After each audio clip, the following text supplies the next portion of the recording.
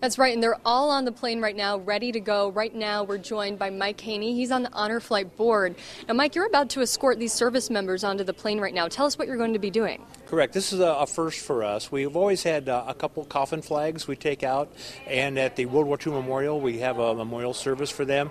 Now we're kind of formalizing it a little more, and we'll have a return ceremony when they come back tonight. So we're going to take these onto the airplane, be the last thing to go on the airplane. I mean, I'm sure that's going to be incredible, and you've been on several of these flights before. Tell us what it's like when you get to see these veterans who are seeing these memorials maybe for the first time. Well, the most important thing is these individuals have not talked about their experiences for a long, long time, and once they get to the memorials with their compatriots, a lot of times they start bringing up old stories and they talk for the first time, and then when they come home, they start talking with their families, so it's really a good experience. Well, thank you so much for joining us, Mike. We'll let you get on the plane right now and get on your way, and thank you so much for your service too. Mike is a veteran himself, and we're going to be on this trip too. We're going to be posting pictures from it to Facebook and Instagram. We'll be posting those throughout the day, so you can check on those updates on our pages there. Reporting live in Moline, Danielle McCarthy, KWQC TV6 News.